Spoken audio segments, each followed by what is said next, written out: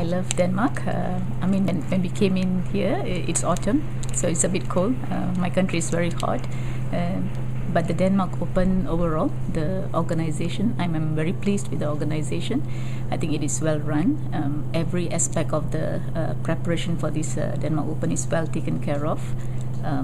Quite impressed with the way things are being carried out. And now you know that Denmark is bidding for the Worlds. What do you think about a Danish bid? I think the Danes have a strong bid to host this event. It's just because it has been, the last time Denmark hosted was in 1999, and I think it is time. The time is due for it to host it. On top of that, I think the way that Danish have been hosting the Denmark Open, it has been well done over the past few years. I think they are ready to bring in the crowd, the bigger number of people to do it. Yeah.